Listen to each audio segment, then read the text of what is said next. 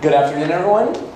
Thank you for attending the last session, besides the great closing plenary, of the Animal Rights 2013 National Conference. I know it has been a lot of sessions, and I'm guessing some of you did not take Don's advice to give yourself breaks, and you have probably been doing wall-to-wall programming from 9 a.m. to 9:30 p.m. I see nodding in the back. I've seen you at almost all my presentations. You're probably hearing the same silly intro and comments all the time and getting sick of them. I wish I had new jokes. But yes, so thank you very much for attending the final session of the Animal Rights Conference. This is a really important one, and even though it's a small crowd, this will be an intimate crowd, and we'll get a lot of your important questions and answers asked in this. This is Engaging Abroad, and I am Michael Liberman of Farm Animal Rights Movement, and we engage abroad both by giving grants across the country and by mobilizing grassroots activists across the grants across the world and mobilizing grassroots activists across the world with our Meat Out campaign, our World from Animals Day campaign, and a number of others. But rather than spend too much time on those campaigns, since we've already talked about those at our campaign report session on Friday, for instance, what I wanted to do is just give about a 5-minute introduction before I pass it off to these more experienced people on my right. I wanted to just talk a little bit about why it's our obligation to engage abroad and give a couple little ideas about what we can do that they'll expand on further. So the primary reason that it's our obligation to engage abroad is that all animals in all countries are equal, right? Animal exploitation is not a US problem, it's not contained within our country. Animal exploitation happens everywhere, and all lives are equally precious. And because in many ways it can actually be more cost effective to engage abroad, or to basically to advocate somewhere where our money spreads farther, basically, where the exchange rates are different, it's not only our obligation to engage abroad, but it can actually be more effective to do so. You know, we can use the same amount of money and spare more animals often across seas by finding somewhere where that same money can do more. For instance, one example I learned about just earlier from a friend of mine, he was talking about how in India, you can print a far glossier leaflet for like 1/10 the cost that you can in America. And because, and I see my Indian friend here nodding, and because in India they're used to getting like DIY black and white flyers, that glossy magazine might be looked at like a book, basically. Might be. I'm a printer myself. Yeah. What's that? I'm a printer myself. Oh, you're a printer. All right. So that's exactly right. So that's just a little example of this one. Not only will this leaflet be cheaper and look better, this leaflet actually might be seen by more people because that's like a book, you know, that can be something that 5 people will surround themselves and look at, and it's something they've never even seen before, basically, where to us we get pieces of paper all the time, right? It's just a little example.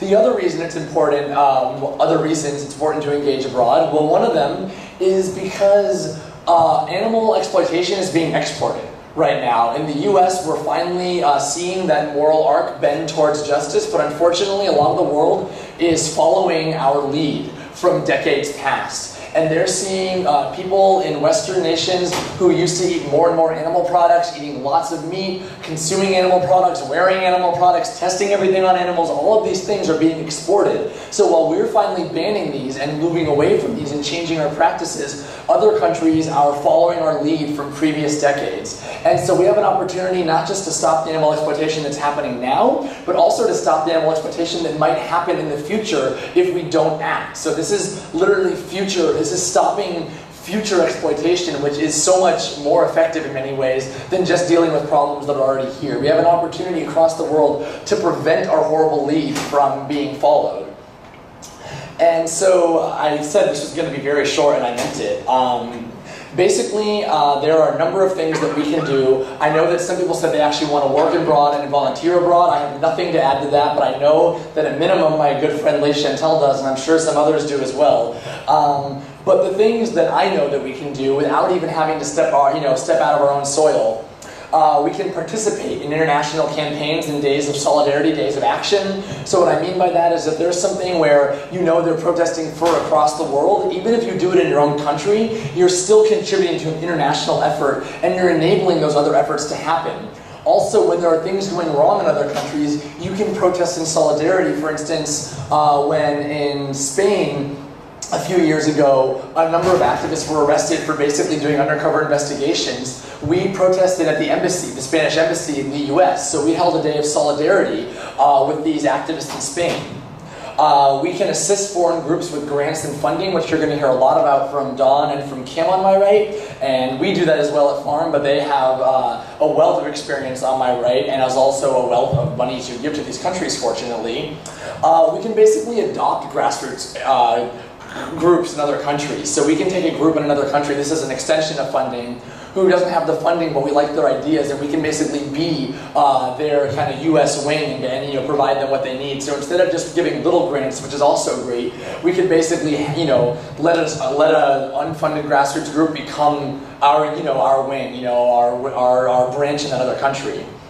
And lastly, of course, what we can do as individuals, even if we don't do any actual advocacy, is we can just lead by example, because the US influence is still large. I know their influence is in some ways diminishing a little bit globally, but we are still a huge major player, and the way that we live is emulated by people across the world. And just by leading by example, we can show that the US is no longer this proud, consumer of all and everything, and this proud destroyer of our natural world and of our live resources. And so yeah, I did have some tips I was gonna try. I'll just mention these tips briefly, and I'm sure that that these people can expand on them in more detail. But the main tip I really have, and I know this is going to be mentioned, is that we need to be careful of cultural differences and careful of not basically, especially for those of us who are Caucasian, which seems to be a lot of us in this room, myself included, not basically trying to be the white savior in another country who is not primarily made of Caucasians. Another thing that we should be note of is that it can be a little difficult to oversee actions happening somewhere else. So if we are funding someone somewhere else, we need to be careful that we have good metrics of success, so we know that we are using that money wisely, since we can't directly oversee what happens. And the last thing I want to say is just that be prepared to be amazed by the results. There is so much, think of all the wisdom in this room or in this conference, the 1,100 of us who have been here throughout this weekend. Think of that wisdom, and then think of the wisdom that's going on by underfunded people across the world who want to make a difference, and think of what we can learn from that wisdom and how we can share knowledge to make a huge difference literally across the globe. Thank you.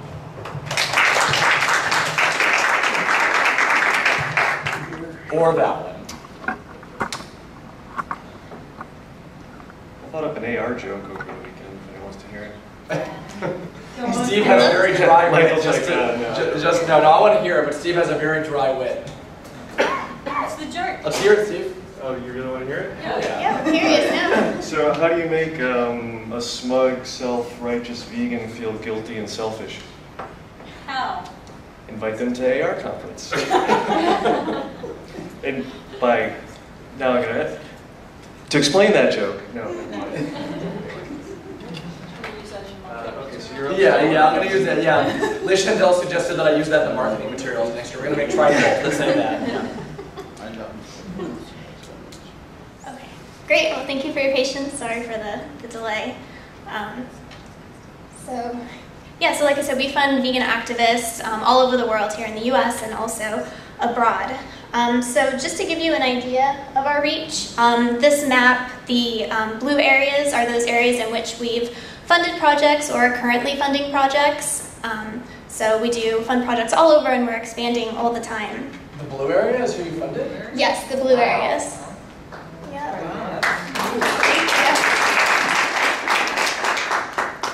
So I wanted to start off with some good news.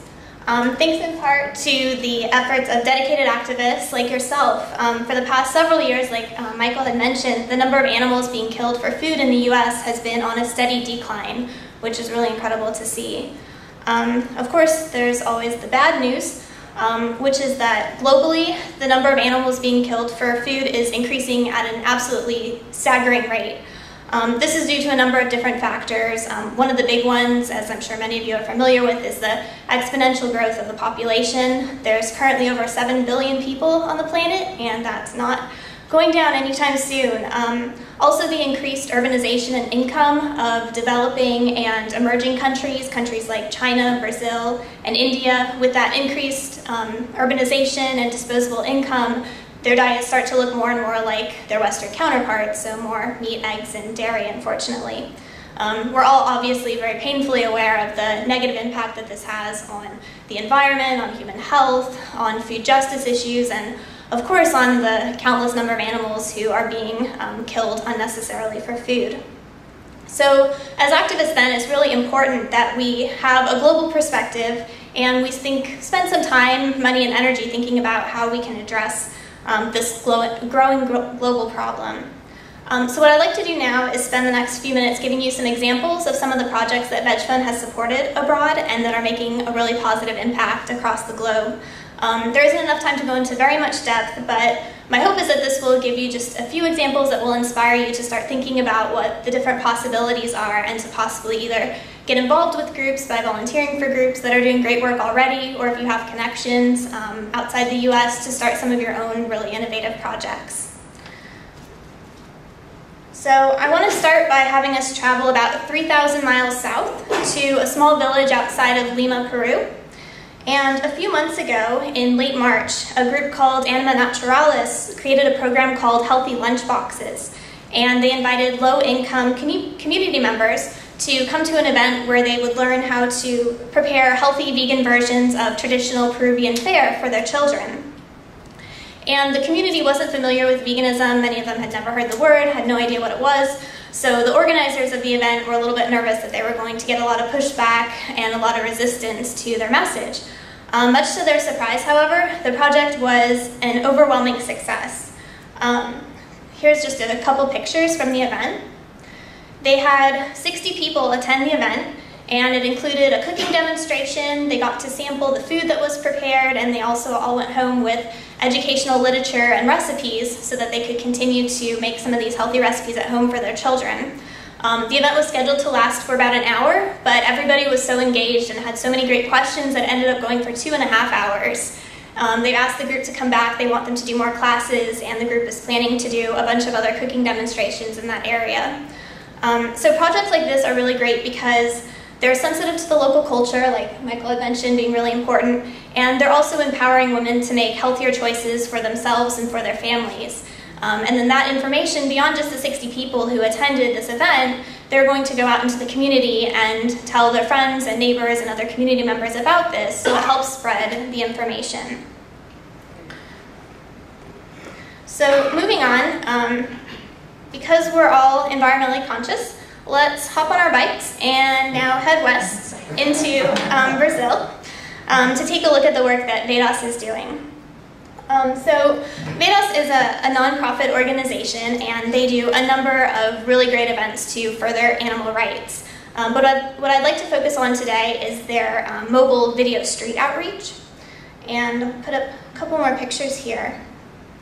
So Vedas operates in the streets, different streets in the cities of Brazil, using multimedia equipment. So you can see the first image at the top is their mobile cart, which they can use to show images to the public and videos to the public. The image on the bottom is their van. And this allows them, like I said, to show images to the public in busy places. The videos are often exposing people for the very first time to the realities of the animal agriculture industry. And as you can see in the second photo there, it's often a very powerful reaction. People had no idea where their food was coming from.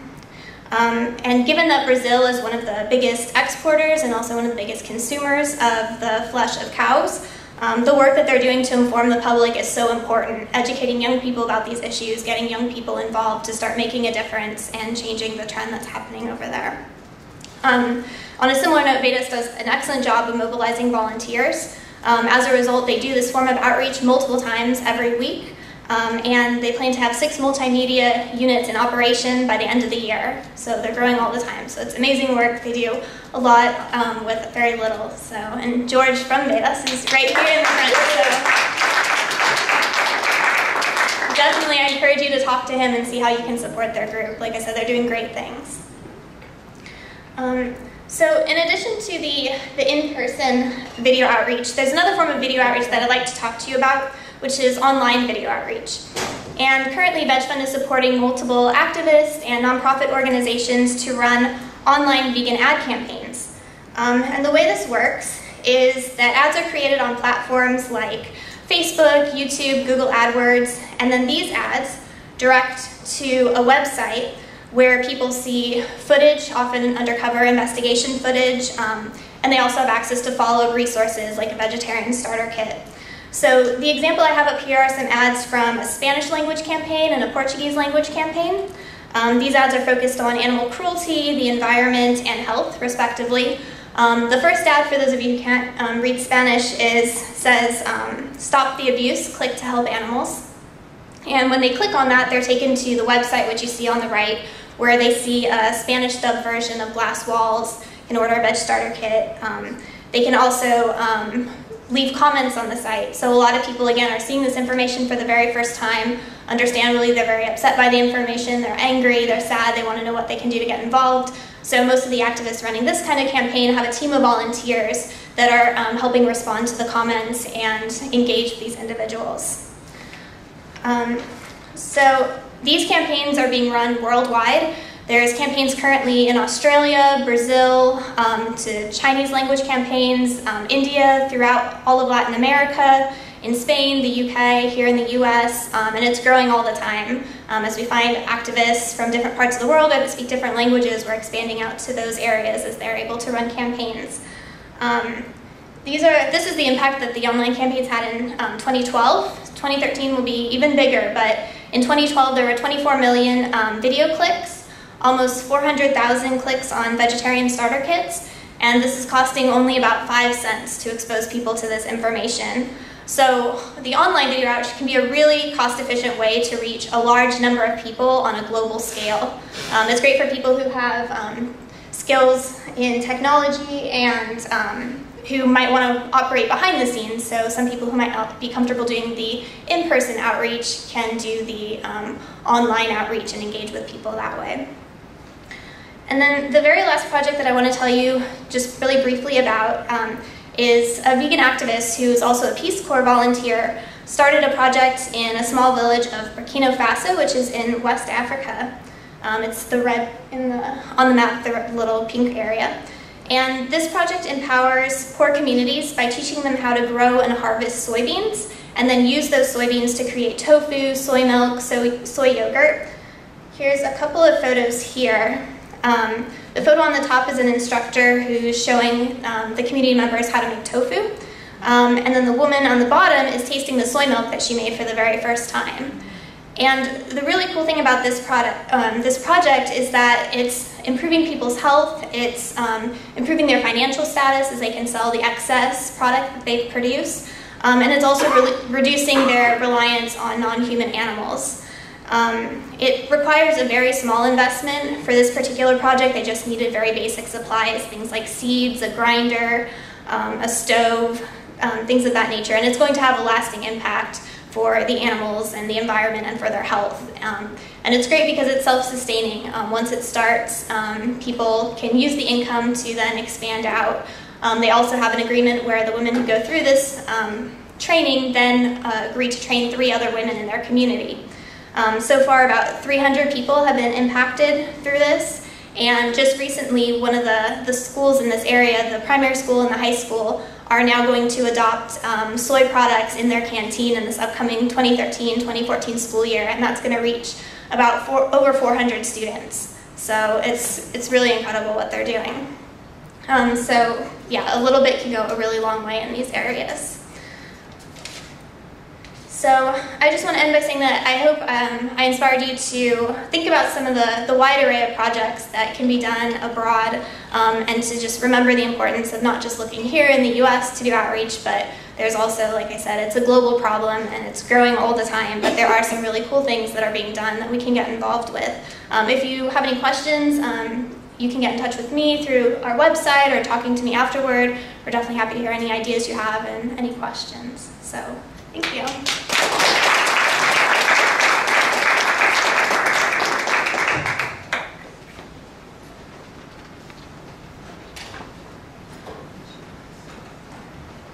All right, thank you guys for being here. We're about to close out the conference soon. My name is Dawn Moncrief. I'm with A Well-Fed World, and that is awfw.org for our video audio listeners.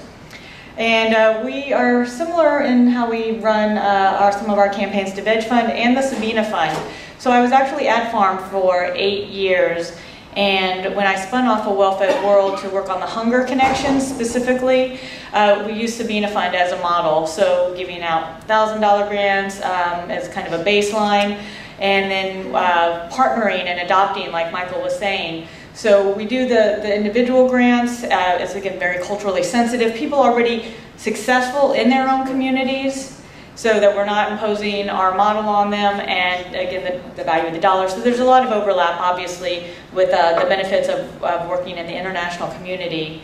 One of the ones I also like to focus on is that when the institutions are as entrenched as much, so to try to stop it before it really gathers momentum is a benefit in some of the lower income countries where we do a lot of our focus, as well as just other types of where we're exporting factory farms and things of that nature to try to stop that momentum.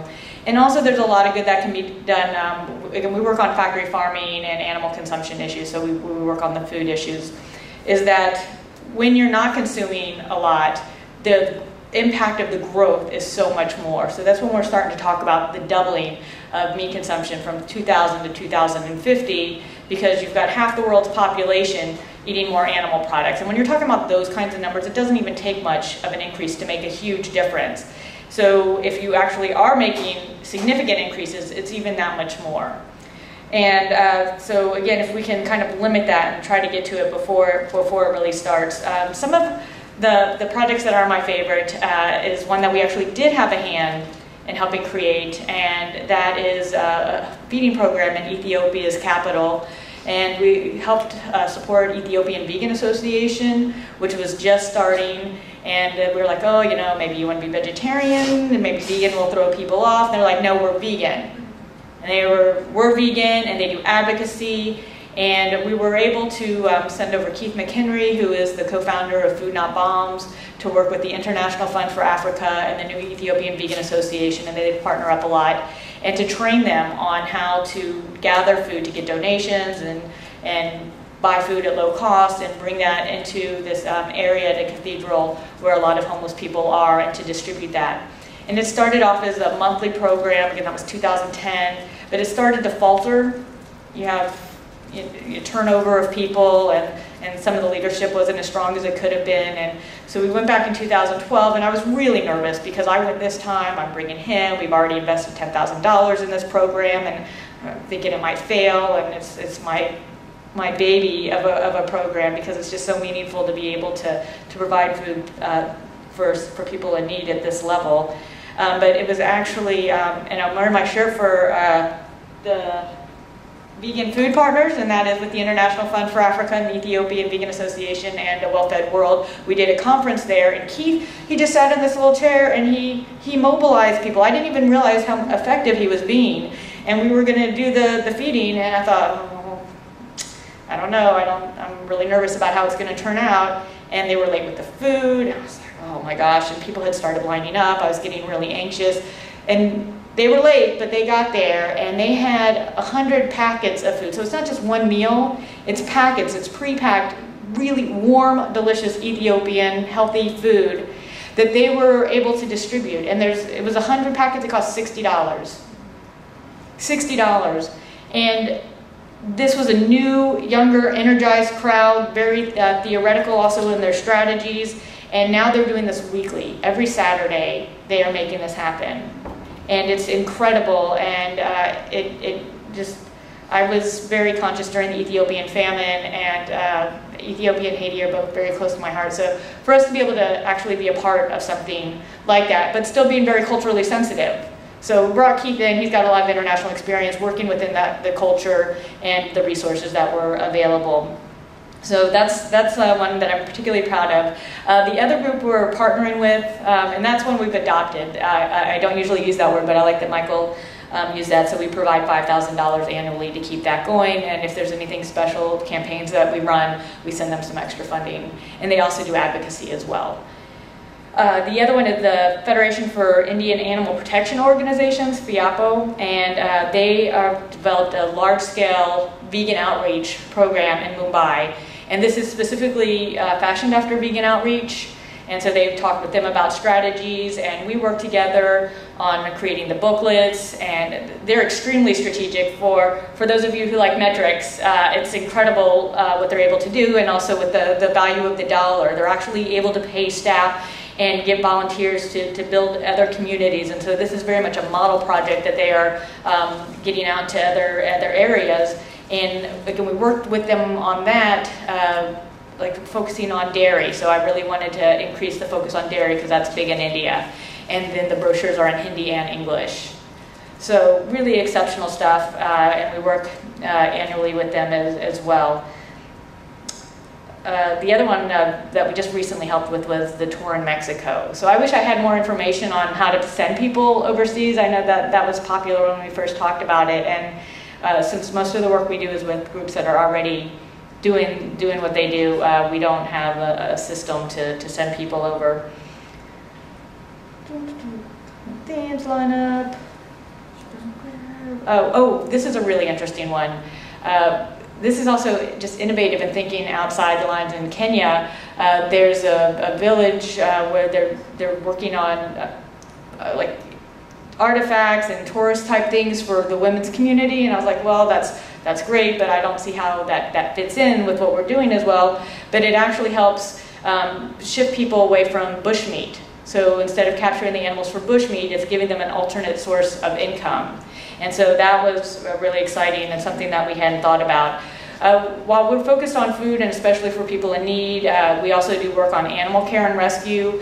Again, in India, so much can be done. There's a plastic cow project. You might have talked to Eileen with Help Animals India, and we work through her. So she basically does what we do, but in India. So she knows all those smaller projects in India, and she helps us connect with them. And so there's this project called the Plastic Cow Project, where the cows graze literally on landfills that are in the city. And then the debris gets caught in their stomach, and they die a very slow, painful death. And there's surgeons who are able to work on them, but they still need some money. And for $90 a piece, we're able to help provide surgeries to help these cows, and then they stay at the sanctuary afterwards. And they also just had 146 cows and buffalo saved from slaughter. Their truck got deterred, and the animals didn't go to slaughter, they went to a sanctuary, and we were able to raise $16,000 to send to them to help care, because that actually was a 300 sanctuary, and that's a lot of extra cows. That's 50% increase, and it was happening during drought season. So we've got lots of common overlap. I want to leave time for questions. That's a little bit of what we do. We also do focus on advocacy, and I do speaking on the connections with global hunger. So it's more than just grants and partnering, but it is very much that's the cornerstone. And at our table, A Well-Fed World, the orange one in the main lobby area, I've got a booklet that talks about the Ethiopia and India projects as well as our grants. We've given out about 150. We actually do a lot more in Africa, but we don't do as many in the other countries. So thank you very much. Again, my name is Dawn Moncrief with A Well-Fed World, and I'm going to turn it over to our case study.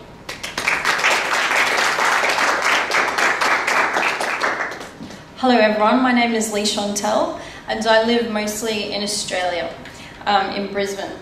And lately I have been travelling quite a bit, and I enjoy travelling, and I've been in Southeast Asia for 6 months. So I do a lot of work in Australia, and I'll talk a bit about that, but mostly I'm going to talk about my travels in Southeast Asia. So you might know my website called vivalavegan.net. It's been going since 2005, and I say it's a multimedia hub for people to connect with other people in a positive and an empowering way about veganism, because I believe in promoting the positive. And I also run a not-for-profit environmental awareness group called Green Earth Group, and we put on 2 really successful festivals in Brisbane in Australia, and we also had some funding from VegFest for our 2nd festival for that. And I love the work that both these ladies do. And so they're my two sort of things that I do in Australia, a lot of online stuff and a lot of in-person stuff. So for Green Earth Group, we have a lot of regular events, letter writing, video viewings, a lot of food outreach and some potlucks. But I decided to go to Southeast Asia for 6 months, mostly just to chill out and work on some books I was in the middle of writing. But as always happens in my life, 2 weeks into my trip, I met the Indonesian Vegetarian Society General Manager, and she invited me to come and talk at all these events. And I pretty much had no plans. I had booked my return ticket and I had booked my first week of accommodation. So I said, sure, let's go for it. And pretty much I spent half of my time in Indonesia. I participated in a lot of talks. I had a translator with me all the time, so I had an Indonesian translator.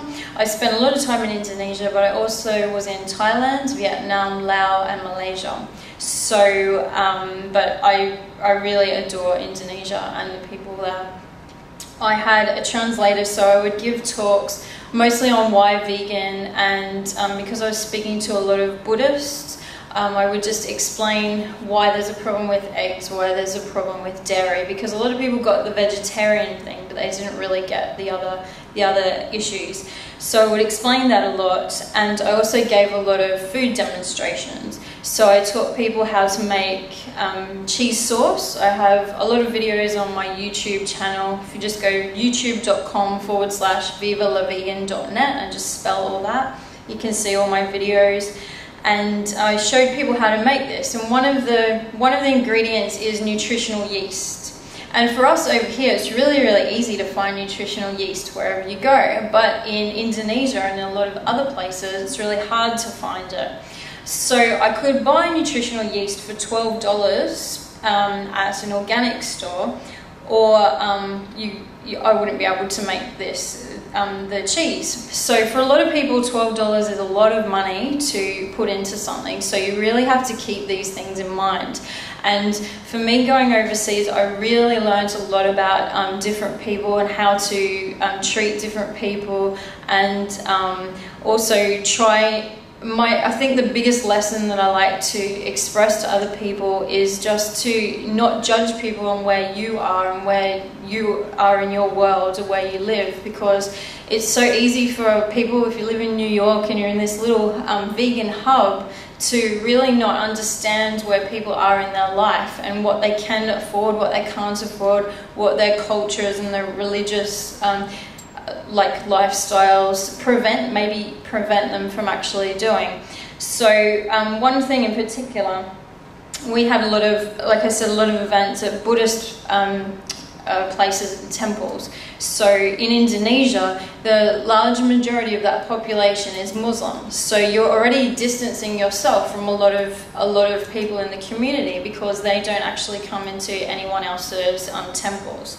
So I sort of brought that up with a lot of people as well. To get to the people that you need to be getting to in the mainstream, you need to be thinking outside the square and going to different places. We did, over Christmas, we had like a 4-day event, and I was like the face of the tempeh, where we made 100 meters. I'm not sure what that is in miles, sorry, but we made 100 meters of tempeh. And I adore tempeh, and I learned how to make tempeh and tofu when I was in Indonesia, and it was just this massive length of tofu just up on this stage. And then we had a lot of press, we had a lot of publicity for the event, and we also had a lot of people make tempeh dishes, and we had over 100, maybe 120 dishes of tempeh being made. So, and if you can imagine, at the end there was like a swarm of people just going for all this food. It was quite amazing to watch, actually, and that was really good just to show people how easy it is to make all these different foods. And I had like tempeh pudding, tempeh cake, and all the other things tempeh can make. I find with people that I found myself thinking that I need to learn a lot more languages as well, because I only speak English, and I know a bit of German, and a bit of Chinese, but all these people I would meet overseas can at least speak 3 different languages and speak English really well, better than a lot of my friends back home. And it was amazing to think that they can speak in my language, they can speak in their language, and they can speak other languages. And I would really strongly suggest, if you want to go somewhere else, that you learn some like basic skills, basic language of another area, even just please and thank you, like that's just the basic sort of stuff. I was planning on going to 6 countries in 6 months, so I couldn't really learn 6 languages, but I really wish I had just done the basics.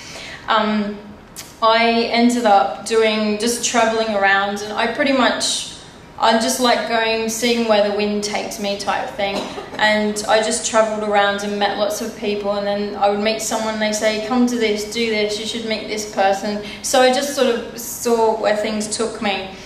A lot of people didn't really understand why I was so excited about all this pauper food, because like other people have mentioned before, a lot of people overseas are now really impressed with the animal products and animal-based diet, and that's a sign that they like have better status than other people, because they haven't been able to afford that in the past. So now that they can, so a lot of people are eating more of this food.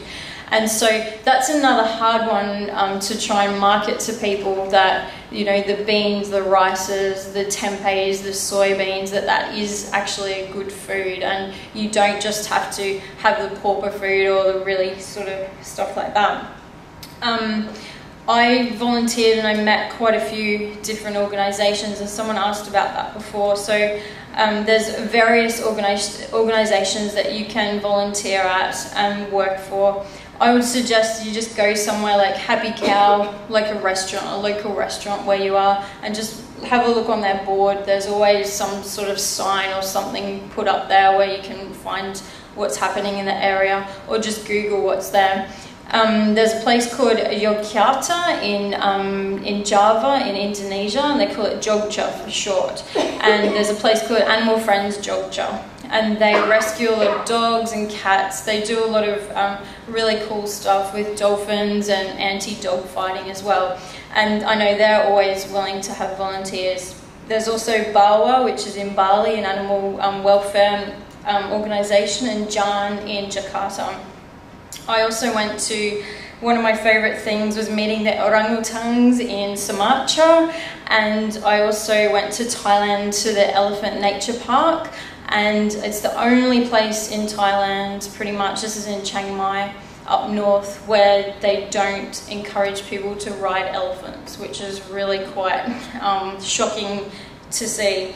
And it was just beautiful. You got to watch the elephants, and it was just gorgeous. I love elephants, so it was just beautiful. So you can actually stay there. They have over 50 elephants. They have about 200 dogs as well. So that's an easy place that you could go tomorrow if you wanted to.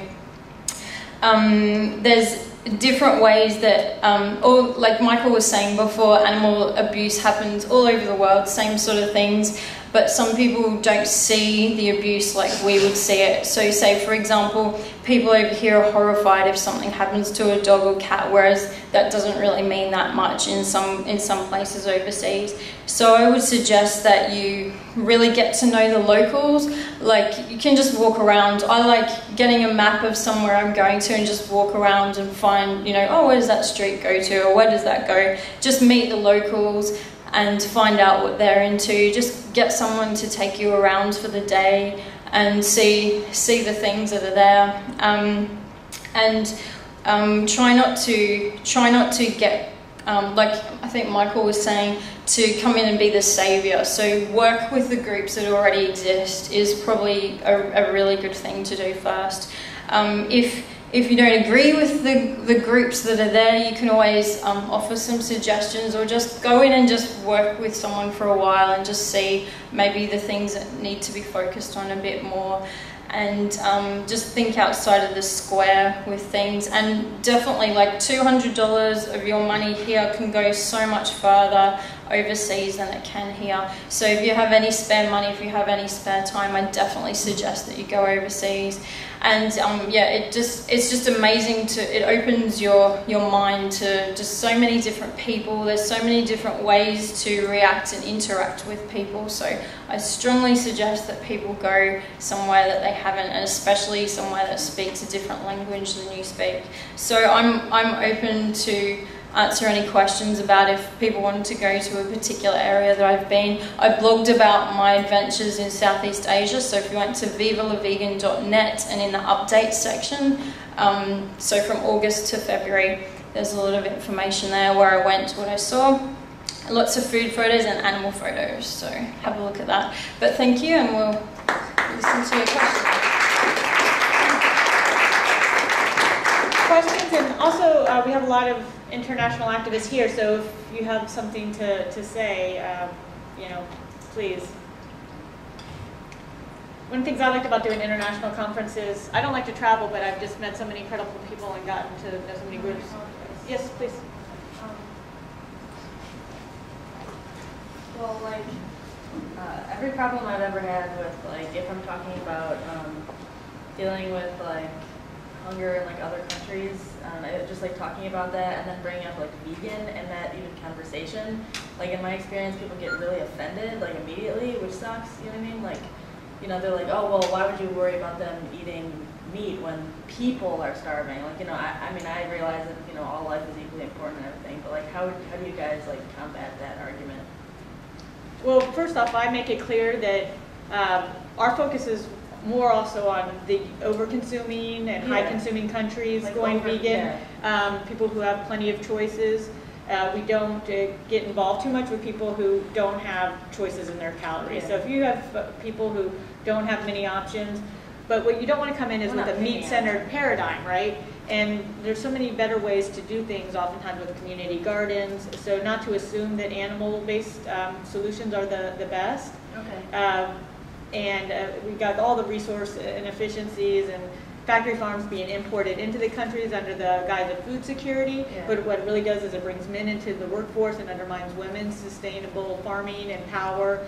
And so there's all kinds of problems as well as the environmental and animal problems and things of that nature. So they're very connected. And you also have low-income countries exporting food to be used as feed for high-income countries. Right. So it's a real food drain, and very, very high populations of hungry people. And Ethiopia, you know, they're exporting food for feed for a lot of it, Middle Eastern and things of that nature. Thanks. Yeah. And we can talk more to fine-tune that. Okay. I like to say I care about them both equally, so Yeah. that's Yeah, I mean, just as a do I. basic way to... Yeah. It's just, I don't know. It's the way people get offended. Like, we're not trying to take food out of everyone's mouth, obviously. We're trying to get more. Yeah. You know what I mean? So. Right, And exactly. And if you think of trying to say to someone, you know, I'm trying to like help you get empowered or something along those sort of lines. Yeah, animals used for food are also takes a lot of food to feed them, Right. a lot of water, they need medical care, so it's not just an easy solution, and our websites have a lot of information on that. Hi, yes? Anyhow, I teach at a university down in South Carolina, College in Charleston, and I teach mathematics, but we have, during our spring breaks, we have these alternative spring breaks. We try to encourage students to do something where they can actually have an impact and contribute in some way, volunteer, do some things. And I've got a friend of mine back at the college, another colleague, and she and I have been trying to find ways that maybe we could get some kind of animal rights, veganism, some sort of thing going where we've got a pretty good vegan club, and we've got students who like to go abroad and practice their language skills and so on, and we'd like to see if we can get them doing some things. And so what she and I are looking for right now are really trying to find contacts, maybe places where people are already doing things, where we could go in as a group, volunteer, do whatever sort of grunt work needed to be done, maybe homestays where students could stay with families, work on their language skills, and yet during the day be able to do whatever needed being done, you know, maybe work at animal shelters, work at, you know, who knows. Those are the things that I'm looking for, ideas and places that you folks may know about, that or contact places where I could find information to try to you know, hook us up with some people that we could use as an alternative spring break site. There's many, I think. I think you need to work out maybe what area you want to go, what the budget is, how many people would be involved, and then like do a bit more research in those sort of areas. The places I mentioned before would be okay with those sort of things, especially the Elephant Nature Park in Thailand. They've got a massive space, so they'd be able to put 30 plus people up there quite easily. You can easily stay at homestays all throughout Asia. It's very, very cheap. Like you wouldn't have to pay $1,000 or something. Probably. Asia's a little bit of a trouble for us right now. Yeah, it's really because our spring break is about a week long, and we've been mostly going to Latin American countries, Nicaragua, Dominican Republic, some of these places that we can actually get to in half a day. I'd love to. I just got back from China, but I took a group of math students there, and as you well know, well maybe not from Australia, but from here it's a full 24 hours plus traveling, and so that kind of maybe shoots 2 full days in the foot. So look at Latin American. We've got great activists here from Latin and South America that can maybe point you in the right direction. Yeah, and feel free to get in touch with me. Well, I'm in touch with a lot of people from the Latin America that are doing amazing work there. So yeah, if you get an idea of pin down the region more, just get in touch with me and I can connect you with some people. Okay, sounds good. Can we talk some more? Okay. I just want to thank and point out how important it is for. I want to thank these organizations that have been supporting the work abroad, and point out how important it is to support grassroots activists.